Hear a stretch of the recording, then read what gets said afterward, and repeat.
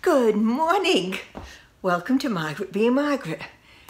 On this episode, I feel like I'm doing episodes of comedy TV.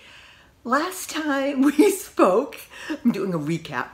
We were outside doing our work, I think. I had talked about how I hadn't taken a shower, so that I really wanted to, after I finished the yard work, get in and take my long, warm shower. And I came in and I had no hot water. It's my life. Murphy's Law. And I said it to the universe that I hadn't taken a shower for the first time in 20 years. Yeah.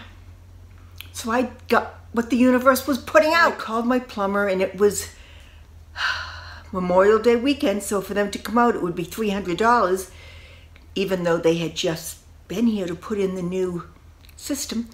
They hadn't changed the boiler, and he was nice enough to call and text and say, check your boiler, there's a reset button. So I went down cellar, and sure enough, the boiler was off, hit the reset button, and hallelujah, hot water. Very grateful. Got up this morning, get ready for work. Luckily, I took that shower late last night. No hot water. Let me show you what I found. First, you know where we're going. Dungeon. All right. We're going down. I have lakefront property. Look at. Why? You see the beautiful little red lights on the boiler? Yeah. And I pressed the reset. No. Why? Why is my life like this? All right, let's move away from the lakefront and go back upstairs. Luckily, let me get my cup of tea. Luckily, so many calamities in my life that you know how most people would call a plumber or a boiler person? Yeah, I don't. I call mine, my plumber, my boiler people. Because they're out here so much, they're kind of like on call, I think. I called the boiler guy this morning, about half an hour ago, left him a message, and he called back. Don't even have to introduce myself or remind him who I am. And I told him I have lakefront property. He said, leak? You have a leak? I said, no, I have a lakefront. He is busy all day installing a brand new boiler for somebody. And he was nice enough to say when he gets done with that between 4 and 5 tonight, he's going to stop out and see what he can do about mine. Or I'll be taking cold showers, which is doable. I don't understand. You know, I always joke and say, I must have been a horrible person in my last life because karma is kicking my butt. It was funny because when Steve called me back, that's my boiler guy's name. When he called me back and I said good morning, he said, well, you're still smiling. What am I supposed to do? The universe really comes after me. Luckily, when you've lived this way all of your life, you can kind of roll with it. I got my water for the day because I have to leave for work shortly. It's the other thing, having your own people all the time. He said, well, I'll be over after work, and I said, I won't be here. Let yourself in. I think that's awfully special that I can trust my tradespeople enough to just let them go in and out. And if they have to wait for me to be here, nothing will ever get done. I already did my inhaler. This is my GERD medicine. It's a time-release capsule, but you remember I can't swallow pills because of the stricture in my throat. So I have to open the time release The doctor does know. Then my other prescription, it's just a tiny, tiny bit of gabapentin. I mean, not even 1/4 of a teaspoon. And that hopefully is to calm my throat down so I can swallow. This is just about empty. Vitamin D. I don't take any other vitamins. Vitamin D, my Folk Fry blood from Whole Harmony in Connecticut. It's just all natural vinegar and horseradish and you name it. I swear this is what keeps me healthy, or healthier. And then a tiny bit of elderberry calm. It's all natural, and this also is less than 1/2 teaspoon. Hopefully it makes me mellow. Can you tell how much it works? You can tell my stress level's up today. First thing in the morning, I never eat. And today it's a bagel and cream cheese day. Or maybe I should say cream cheese and bagel day. Strawberry cream cheese.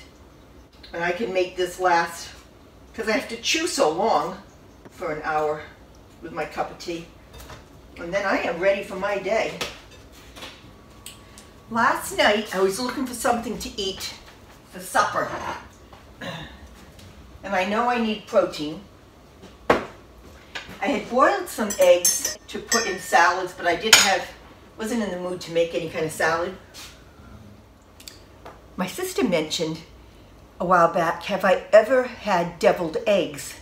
Which I've seen a million times at functions and stuff over the years, but you know, eggs and I know what they are and my stomach revolts, and I don't like the taste of the yolks. But she told me that it's mayonnaise, and I like mayonnaise, it's fattening.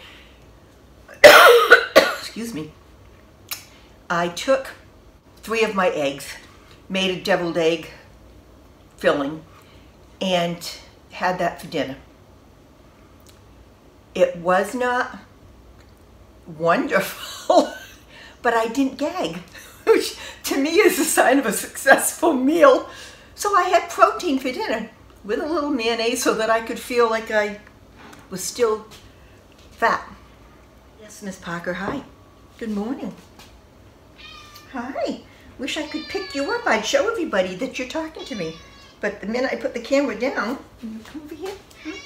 Can you come over here so they can see you? What? I know I love you too. I do, I love you too. Oh, pretty girl. You're a pretty girl. While I'm over here, you know what I've been doing a lot? Where is it?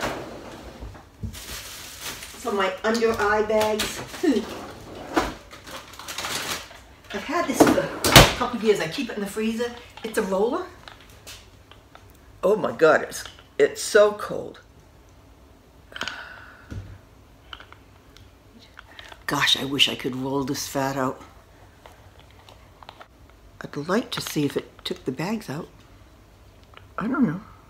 I do this every morning. Normally, I get it out of the freezer. I'm still in my robe when I get out of the shower.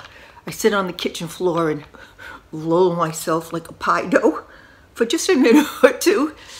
And then the pièce de résistance is getting up off the kitchen floor where I was sitting Indian style. Politically incorrect, huh? But I get up without holding on to anything. That's how I know I'm going to have a successful day. Going into work today to do a repair job.